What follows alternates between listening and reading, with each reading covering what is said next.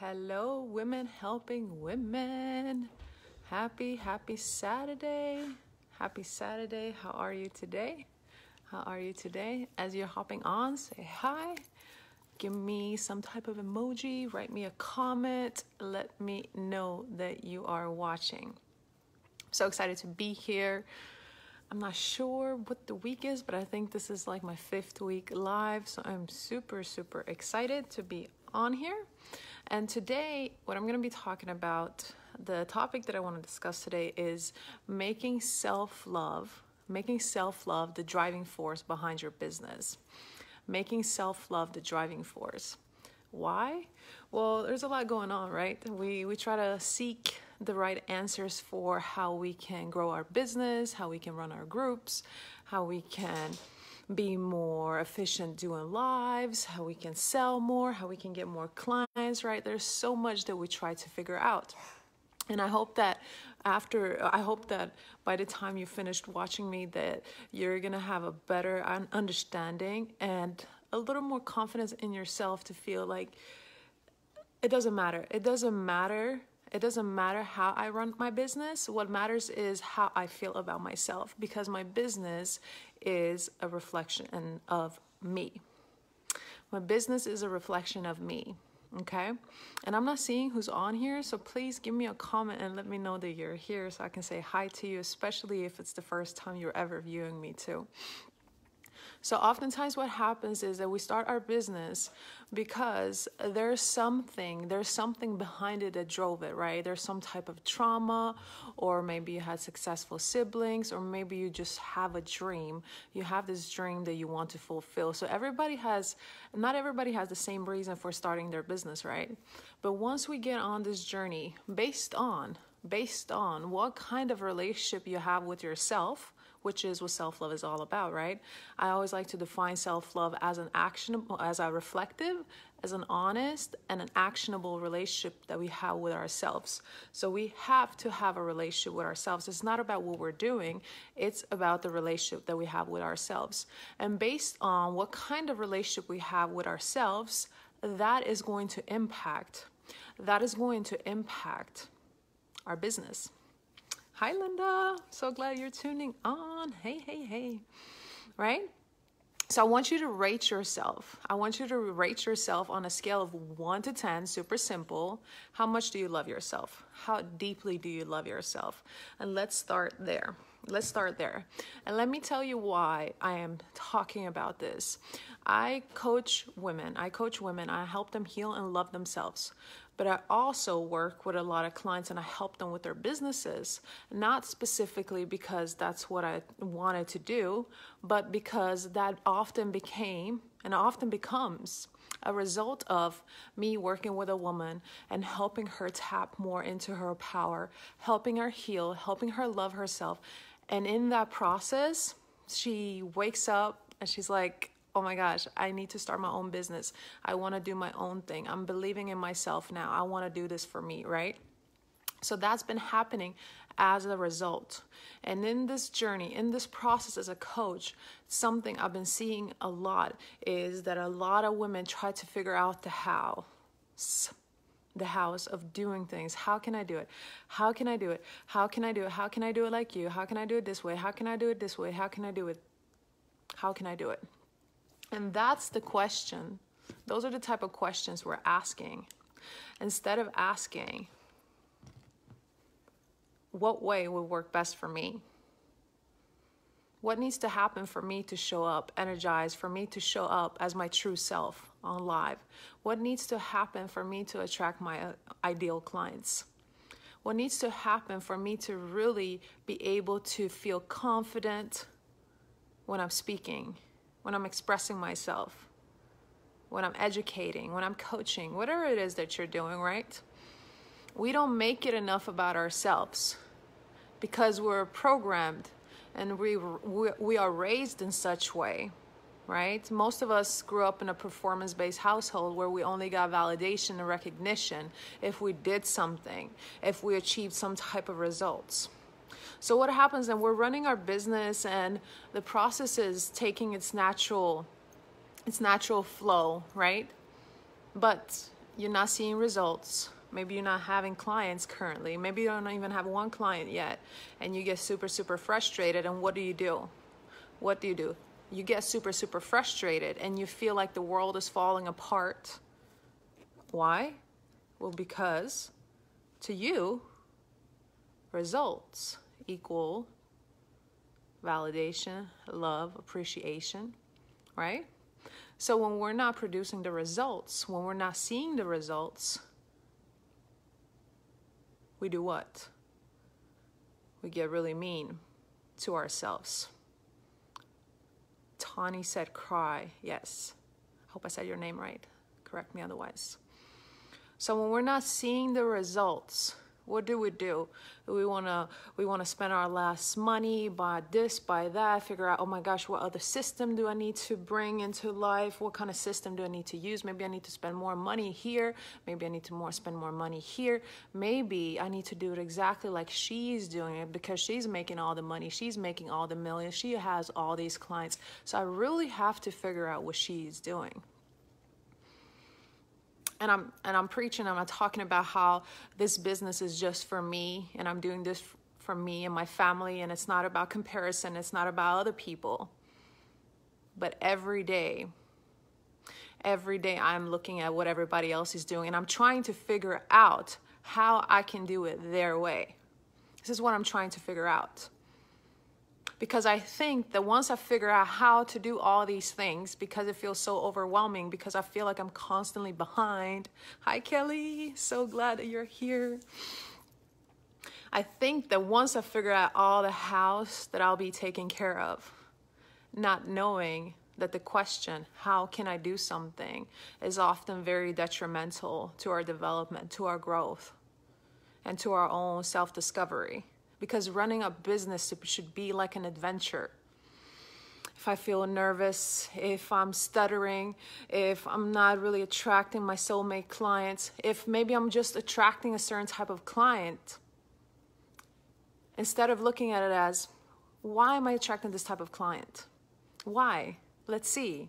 Okay, and if I'm not liking the type of clients I'm attracting, how about I look at myself, I look at my own life, and I look at that to see, where do I need to do more work? Where do I need more healing? What needs to happen within me? What do I have to unlock within me in order for me to attract the type of clients I want to work with?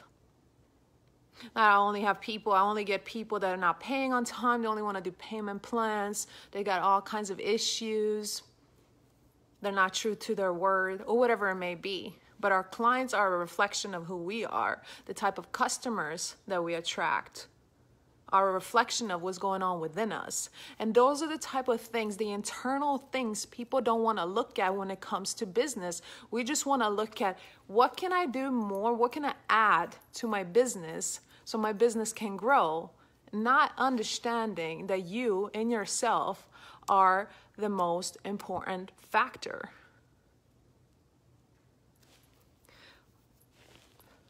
But you'll say that's too much work. That's too painful, because if I'm not making the money, if I'm not having the type of clients that I want to have, if I'm not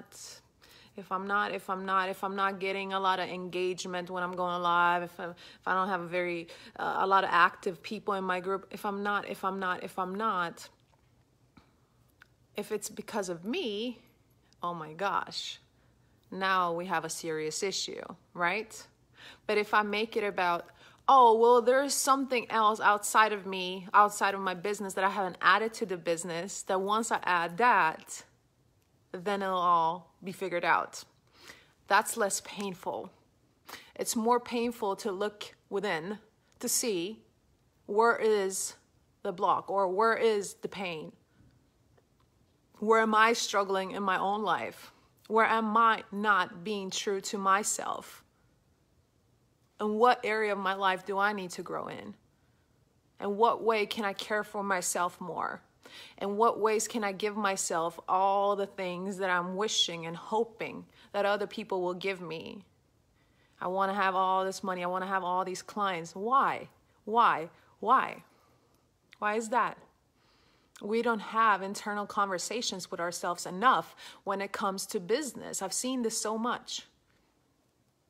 I've even had so many people come to me, even though I never promoted it. Hey, can you please help me with my business? I want to grow my business. And I said, okay. And then what happens? A few weeks in, sometimes 1 or 2 months in, the clients end up telling me that, hey, I think I've realized that I have a lot of healing work to do. I need to love myself more. And I understand now that I've been working myself so hard, excessively, and I've been trying to figure out all these things. Because why? I've been using my business as a distraction to run away from myself, to run away from my pain. And I've been trying to prove something to the world, to my parents, to my friends, to my exes, to all these people in my life that haven't really been there for me. And I've been driving so hard in my business, not realizing that I haven't set the right foundation. I've lost myself in the process. I don't even know why I'm doing what I'm doing anymore. I just keep adding. And I want more clients. I want more customers. But I don't understand. I don't understand why I'm so obsessed with the numbers. And I realized eventually that I've lost track. I've lost track of what's important. Each individual person, each client, each customer, each interaction. I don't care. I don't care if I get less engagement because I talk about self-love, right? On these lives, when I come on here and Women Helping Women, if I come on here and I talk about sales funnels, if I talk about groups, if I talk about Facebook Lives, if I talk about the fact that I made $50,000 last month or whatever the case may be, now all the attraction comes because this is something external. And when it's something external, you get excited because you think you can just adapt it real quick and you'll be able to skyrocket your business. But when it's about something internal, it's a little more painful, right? But it's here that we start recognizing who we are. It's here when we do the inner work that we realize that we've been self-sabotaging a lot. It's here that we realize it's not so much about getting information everywhere. Of course, we should always grow and educate ourselves, but we also have to be careful. Some people are obsessed with studying so many different people, and then they want to do like this person, like this person, like this person, like this person. Oh my gosh, and all of them have it together, but I still don't, and I don't know what to do anymore. Something I even did in the beginning. I was watching everybody else, and I thought I had to crack the code of how to run my business, and I thought I had to run my business a certain type of way. I thought that I had to run my business the way they were running their business. My husband and I hired a business coach our first year working as relationship coaches. Paid $8,000, $7,000, $8,000, I believe, $8,000 just to learn a system that didn't work for us, a system that was based on a specific personality type, a system that was made for people who like to be on others, be really, a little pushy, a system that did not work for us. And I was like, oh my gosh, we just spent our last $8,000, never had an issue with investing in myself, but because I was not connected with myself, I invested in the wrong type of coach. Because I was looking at what he had. I was looking at his results. I was not looking at what kind of coach could actually help me lead myself in a better way. What kind of coach could actually help me unlock some things within myself? So the business would be a reflection of me, and not that I would have to sell myself short just so I could do all these things. And it was very, very exhausting. And after that experience, I realized, it's not about what we do. It's about how we're feeling about ourselves. And it's about recognizing what ways work for us. And the more that we fall in love with ourselves, the easier everything gets. the easier everything gets. People start popping up out of nowhere.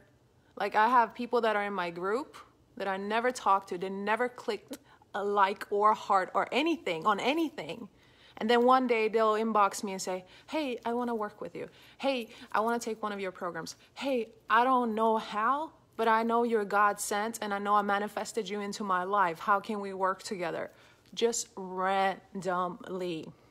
But this, what I'm talking about, this doesn't just happen on the screen that, I'm making sure that I'm confident and I'm interacting and doing whatever. No, what am I doing behind the screen? How am I feeling about myself behind the screen? What kind of work am I doing behind the screen?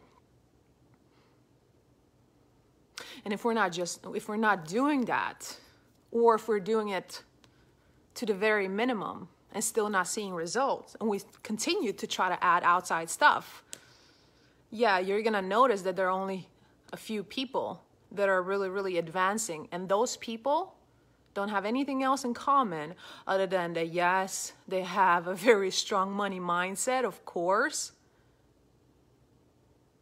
But they're doing the inner work and they're showing up as them. That's it. They're showing up as them because people have made it in so many different ways. Some people without funnels, without anything, just strictly using Facebook groups. Other people run ads. Other people are out and are active more. But as soon as we start looking at what other people are doing, we shoot ourselves in the foot. And I'm speaking from experience because that's what I used to do. And in the process, I figured out a way that works for me. And that's me paying more attention to me paying more attention to what's going on internally, me not feeling frustrated with myself when I feel yucky or when I feel sad when someone decides not to work with me. But instead, and if I do feel sad, I allow myself to be sad. But then I try to figure out, then I work on figuring out why I felt that way. Our relationship with ourselves determines the quality of our lives, and that includes also the quality of our business and how we're building our business, what kind of foundation we're building it on. Because you can make all the money in the world, and then once you get to the point where you're like, okay, I don't know, maybe this amount is good. If you don't have a healthy relationship with yourself, nothing is going to matter eventually. Nothing. And then what? Then what's going to happen? So why not start doing it right now? So then you can have an amazing relationship with yourself, and you can have your clients, your customers, the money, and everything else that comes along in the process. Let me check the comments. Linda said, I cry when I'm frustrated. I feel like I'm not liked. I'm not obsessed with money. I want to help others. Yes, there's so many different factors too. Many times we want to justify why we want clients. We want to justify why we want money, like desires are bad. Desires are there for us to really fulfill our missions, our dreams, whatever we have in our lives. Desire is amazing, because if we didn't have desires, we would all die, because we wouldn't have any type of driving force behind doing anything. We would be lazy. We would not do anything. So desire is not a bad thing, but we need to look at where we're struggling with ourselves, and then we have to look at our business to see, oh, okay, that makes sense. I don't feel comfortable going live and looking in the camera and speaking to people because I was always told that I was dumb.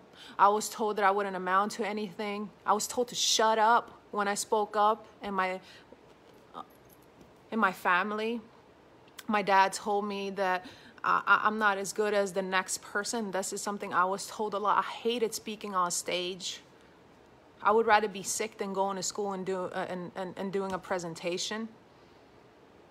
But then when I started changing the relationship with myself, the way I feel within myself and about myself, my husband to start taking me into jail facilities. We go to prisons. We go to halfway houses.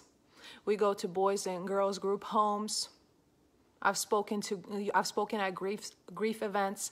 We speak in schools about bullying and self-love. We're helping so many couples.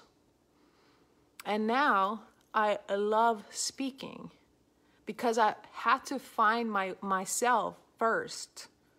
I wanted to speak on stage before. I wanted to feel confident on these live sessions, but I couldn't. People could tell me whatever they wanted to tell me all day, every day, but at the end of the day, the person that is looking at you can sense. The person that is looking at you can sense and feel how you really feel about yourself. And whether or not you're scripted or whatever the case may be, people can sense that. And that's what a lot of people are afraid of. You know, I can have the script right here, right? But I'm still worried because I know the people are going to see right through me. And that's scary because we're scared, we're afraid, and we're worried. We don't want other people to judge us. We don't want people to look right through us. So there is a lot that is going on in every situation when it comes to the groups, when it comes to the emails, when it comes to the live sessions, when it comes to the consultations, when it comes to the sessions. There's so many different factors that are involved in each category. We can get the script, we can figure out a way to do it, but who is behind it? Who is doing it? And how is she feeling about herself? And is she believing in herself? Is she doing the work that she's sharing with her clients? Is she real, right? Jamie said it's sobering. It's a sobering realization when you feel like a stranger to yourself. Absolutely. The only person we have an inside scoop on, and we don't even understand that person, me, right? Right, absolutely. But that's painful. It's easier to just go and hire someone to teach us a new strategy or give us a new system to apply to our business, or ask the next person, oh, how are you so confident? How do you do it? It's never about the how. It's about what we can do and why things are turning the way they're turning, or why we're doing what we're doing. And always making it about the what. And the how never comes until the very end, right? Once we've done all kinds of stuff, we're like, that's how I did it. So why worry about the how? Why worry about that? Linda said, I'm not trying to be like anyone. That's awesome. That's awesome. And many people don't want to be like others. But when we lose that connection from ourselves, when we disconnect from ourselves so much, and we start looking at what everybody else is doing because we try to figure out a way how we can make more clients or make more money, we don't realize that many times we do lose that connection with ourselves. So our results in our business is often a reflection of what's going on internally. But it's also often a result of you being on that path, you being on that journey, and you're just growing. But again, based on how you're feeling about yourself, that's going to determine how you get through that and what you do with that. Jamie said, the more we accept ourselves, we can move on to a greater future. Yes, absolutely. That's beautiful. Linda said self-development. Kelly said that's true. Jamie said that's amazing. Thank you so much. Hi, Jody. So glad you tuned in. Linda says that's awesome, the work you're doing. Thank you so much. Thank you so much. So is there anything that kind of came to mind as I've been talking? What is going through your head right now? Would you say that you do have some inner work to do? Would you say that you do have some healing work to do? Would you say that, yes, I could love myself a little more? Would you say that, yes, if I loved myself a little more, I would probably have more clients. If I loved myself a little more, I would probably do a few more lives. If I loved myself a little more, I would really trust my intuition and let myself write freely without thinking how the heck I need to structure my post. If you loved yourself more, what would happen? What would it look like if you loved yourself more? What could happen to your business? What could happen? Sylvia said, yes, love that. Absolutely. Now the question is, what needs to happen? What needs to happen for you to love yourself more? For you to love yourself more? What needs to happen? What could be your next step? Or what do you have to stop doing? All right, what do you have to stop doing? Because many times we do too much. And because we do too much, we disconnect from who we truly are. Jamie said, I think the more we accept ourselves, the more the people we are helping feel comfortable with themselves. Yes, yes, yes. I love that. It's so beautiful. Self-acceptance is definitely key. That's definitely where we need to start. Linda said, yes, I could, and I'm working on it. That's all that matters. That's beautiful. It's so awesome. I love it. I love it. I love it. Hi, Tanya. How are you? So excited. I only have 5 minutes left here, so you'll probably have to catch the replay if you want to see the whole live. Jamie says, stop second guessing our instincts. Yes. And that's something that can get confusing because we have so much information around us, right? We have so many people around us doing things, and they're so successful, and so much is going on, and we're just trying to figure out so much that we don't even realize we're disconnected. And once we realize that and we realign with who we truly are, now when we're just relaxing, when we're watching Netflix, when we're cooking, when we're dancing, we're having fun, we start getting those messages. We don't know how they're going to come. Everybody's been telling me, oh, you can't make any money or get any clients off of TikTok. I have people messaging me there all the time. I get constant clients from TikTok. And I sell so many of my journals on there. I have a self-love healing journal. Because I'm doing TikTok completely differently. I'm not going on there to dance. I just go on there and I talk about self-love. I don't care what other people use the platform for. I'm going to use it the way I want to use it. So we don't have to do it the way other people are doing it. We don't. And on Monday I am doing a 2-hour self-love training. I'm really going to dive hardcore into my own life and what happened in order for me to wake up and realize I had to love myself. I'm going to be sharing some of my struggles. I'm going to be sharing my best self-love tips. I'm going to be talking about what I'm doing, what I'm not doing every day. I'm going to be talking about how to love yourself through difficult times when you don't feel like you want to love yourself, how to love yourself when no one else is supporting you. I'm going to be talking about how you can use self-love, how you can use self-love as the foundation to attract whatever you want.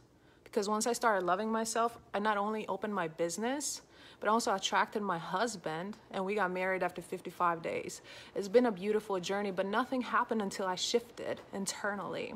So I do have that self-love training on Monday. If you want to join, it's 2 hours long, and you get to keep it forever. So it's going to be live, and then you get to keep it forever, and it's $77. I've never done that type of training before. I usually just run programs and courses, and I do have a self-love course coming up too, August 17th.